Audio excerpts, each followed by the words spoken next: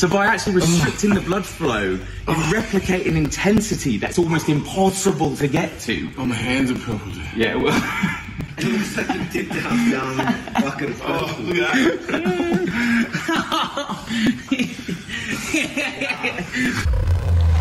Chef Rush recently made this short.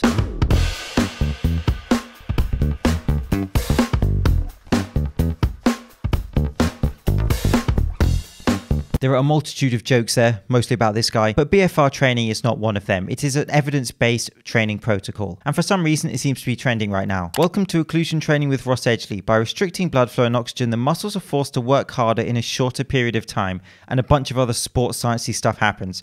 Basically, it's one of the most uncomfortable training methods I've experienced, but part of the puzzle in growing Thor's arms to look like the legs of a racehorse. Don't try this at home unless you have yourself a professional pain guru like Ross. And so BFR is a legit protocol, but again, he should probably discuss the other parts of the puzzle that he's used to grow his arms. But we have talked about that before, so let's stay on point and think about his superset protocol. And I label it supersets because it's 2 exercises back to back, but as you will see, Chris does sneak in some extra rest time. I'm going to go 5 seconds. And so I've talked about occlusion training before. Of course, you do not need to use BFR for muscle growth, but it is an evidence-based strategy for creating an intensity that does challenge the muscle, and you can use a lighter weight, and due to the blood flow restriction, this can create a severe challenge for the muscle. If you want more in-depth information about this training protocol, please watch this video. But Hemsworth recently released this post, and I thought this would be productive to go through because it's a practical application of the concept, and it's interesting to see how they structure BFR. But let's be honest, most of you will never use BFR, and that's absolutely fine. And perhaps some of you may want to use this superset as an arm finisher or whatever at the end of your session. That is an option. And so questions we can think about: do you like the way they structured the session? Do you like the exercise selection, the exercise order, the rest periods? And if we were using those exercises and not using the BFR straps, how could we further increase the challenge, the overload? What methods could we use? And so the coach is Ross Edgley. I've heard of him, but I just don't know his stuff. In this instance, his information is correct, if not exactly accurately communicated in some circumstances. But to be fair, he is in the middle of training Chris Hemsworth. He's got loads of cameras pointed at him. He's probably a bit distracted.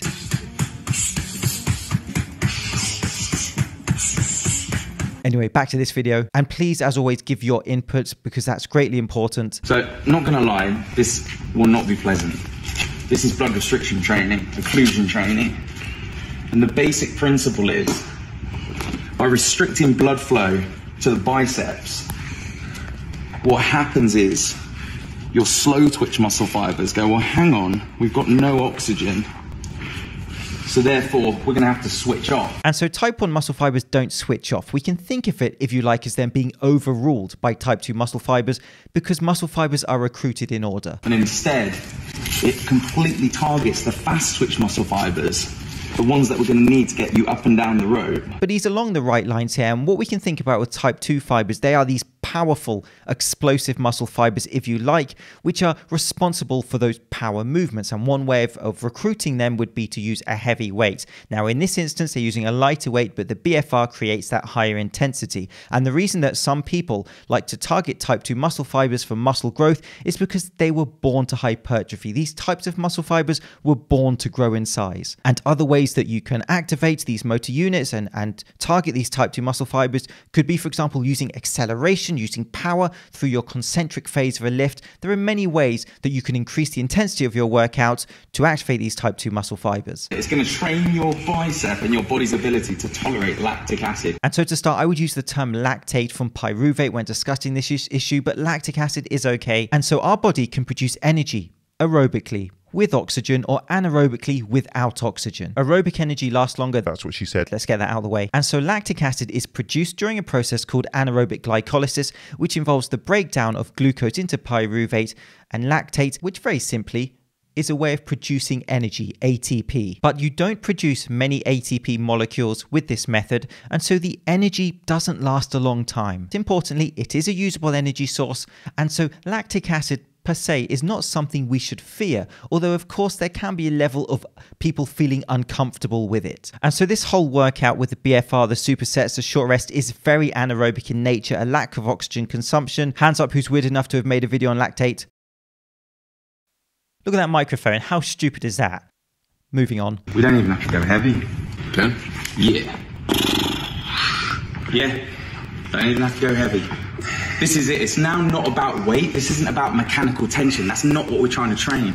We're trying to train your body's ability to tolerate lactic acid. That's what we're training right now. When he's talking about the concept of mechanical tension, he's talking about heavy weight, which requires a great force to overcome that resistance and the activation of muscle fibers. And of course, this term was made famous by Brad Schoenfeld, and it involves disturbing the integrity of muscle fibers over a complete range of motion. But to his point that he's expressing is, with BFR, you don't have to use heavy weights. That's not what you're focusing on. You're using a lighter load. Now let's apply that on a wider scale. If some of you are looking at this and you're thinking, I'm not going to use BFR, and using hammer curls with a lighter weight, as another brain game, how could you increase the challenge of that? Perhaps you could think about using more time under tension. You could think about perhaps an isometric squeeze, a hold at the end of the concentric phase.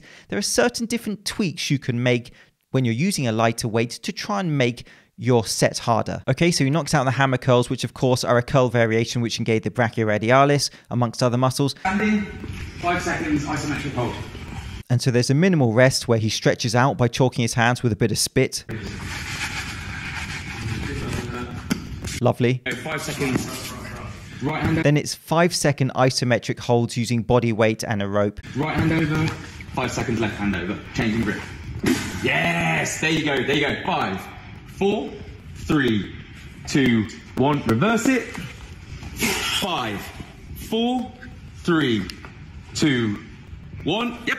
And already using BFR in this way, he is feeling it. Ah, to my death. Oh.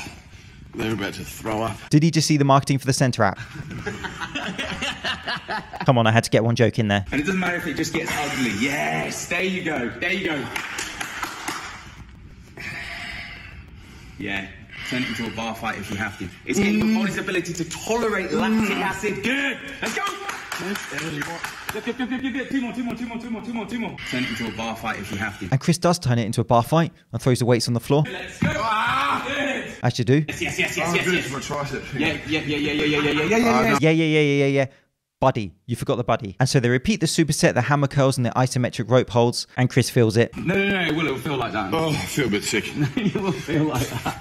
Oh, hang on. No, I know it will. Let's go. And they do multiple more supersets. I didn't count. To be honest, I couldn't be bothered. Oh, Jesus. Oh. The discomfort. Oh, God. The shoulder compared to his arm. Natty gains. And so I thought that was just interesting to show you. Please give me your thoughts next. And so Hemsworth's trainer, the other guy, let's just say I'm not the biggest fan. He's just recently been interviewed for this article in September of the very year 2021, and it seems to be getting shared all over social media. Chris Hemsworth's Thor trainer says protein shakes and creatine are a waste of time if you want to build muscle and burn fat. And so protein shakes and creatine are two of the most legit supplements for people who choose to supplement. And so instantly, that title's slightly shocking. Chris Hemsworth is known for building muscle worthy of the God of Thunder in his role as Thor in the Marvel film series.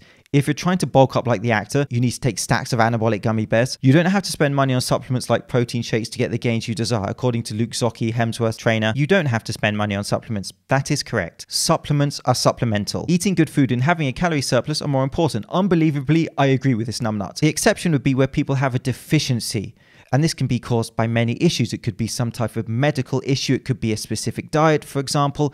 But then supplements would become more important if you have a deficiency in a certain substance. But even then, I would say that protein and creatine would not be those types of supplements. Zocchi told an insider in an interview coordinated by Center App, Hemsworth's wellness app, and here we go, it was going so well. He said the star made most of his gains through a combination of good nutrition and a rigorous workout routine. He did, and the juice. And so this is where this guy starts to become slightly nauseating. They give some good information, but then they also have to give that lack of transparency, the beginner trap. People think things like protein shakes and creatine make a big difference, but that's only 5% of the equation, Zocchi said.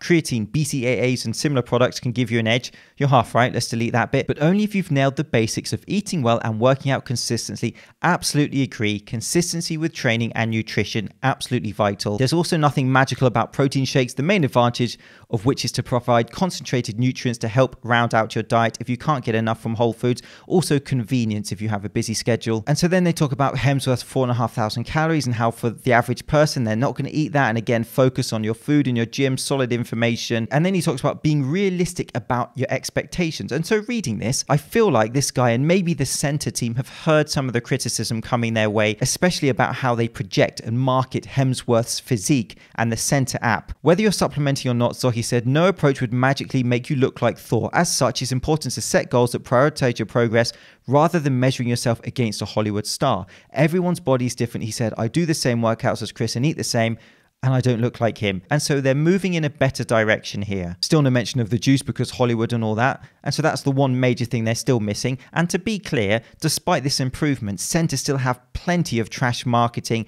which is very clearly misleading. And there are many examples about that, many videos about that. And so they're not the beacon of honest fitness communication. However, it seems like they may have heard some of the criticism and they are responding and giving some slightly better information here. And so they do deserve credit for that. I'm James Linker. Thank you for watching. See you soon. Turn it into a bar fight if you have to.